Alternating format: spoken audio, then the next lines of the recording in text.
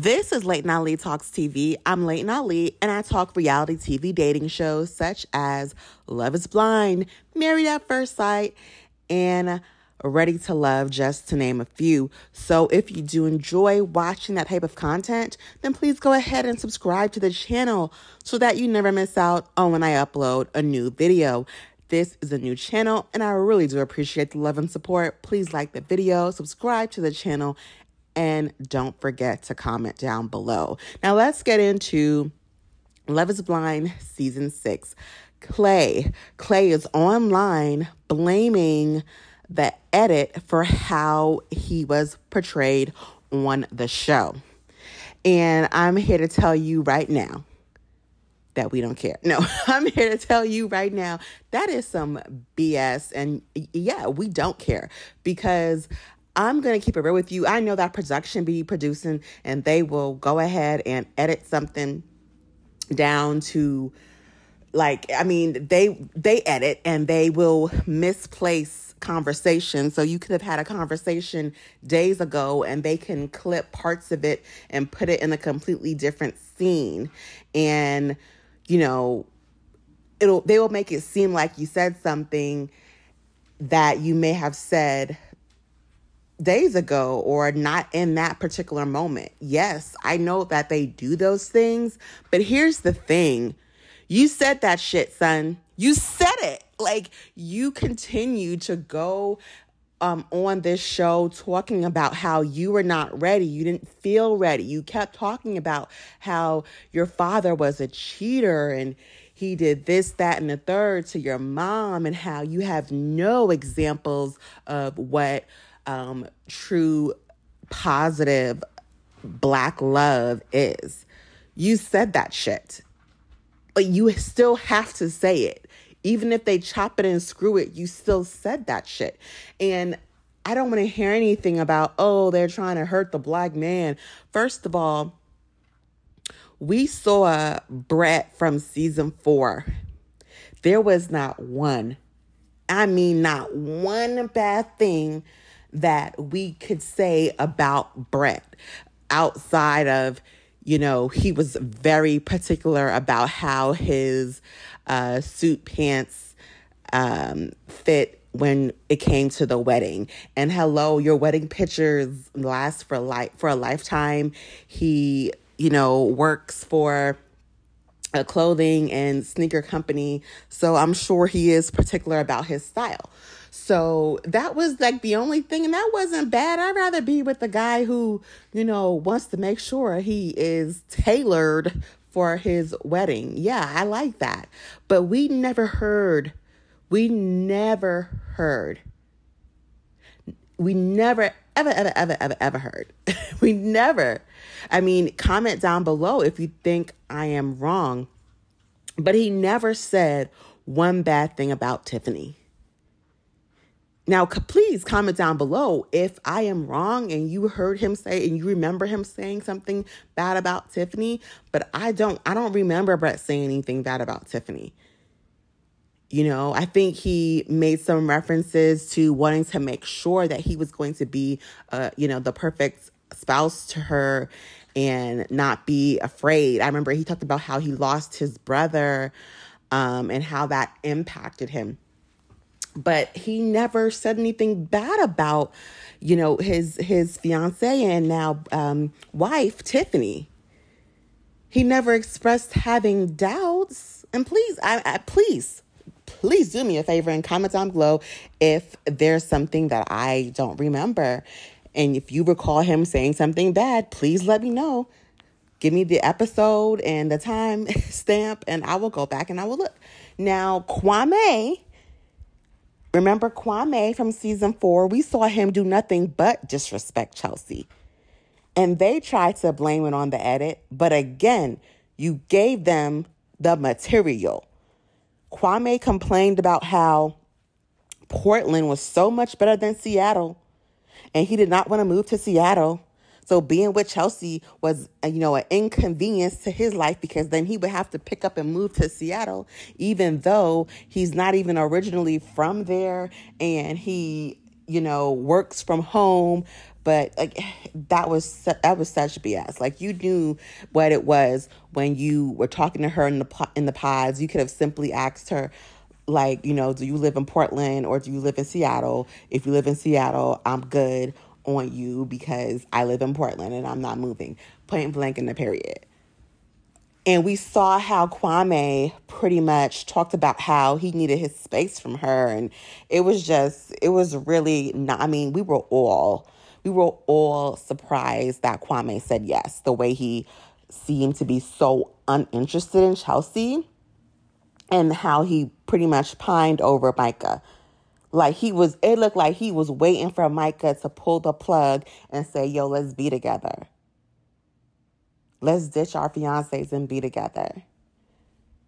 So much so that he had to apologize to Chelsea and her family during the season 4 reunion because of how badly he was portrayed. Now, he didn't blame it on the edit. And yeah, I know that there was definitely some editing there, but still, you did that shit, son. You did that You did it.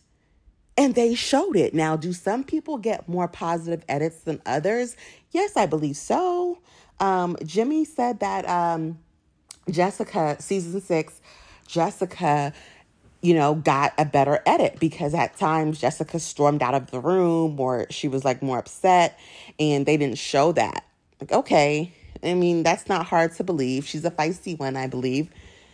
But I don't want to hear that, Clay got a bad edit. You gave them the material and they ran with it. Okay. What was his name from season 2? And he was married to Ayana. Like, he also got a bad edit because he really wanted to be with the Hispanic girl.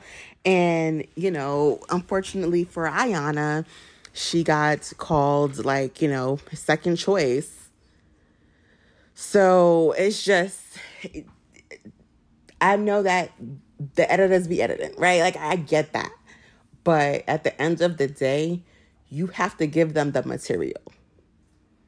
Things being taken out of context and all of that, we can, as viewers, we can see when scenes are chopped and screwed. We can see. But what we did not see at all at any given time was Clay showing love to AD. When AD's mom said she told her that she would follow him, and AD talked about how, she was just so in love with him, and it was just like, girl, we're not seeing him treat you in any way that's so loving. This is the same man who is not coming home because of an hour's drive when a good majority of Americans who work 9 to 5 have to drive an hour or more to get to and from work every day.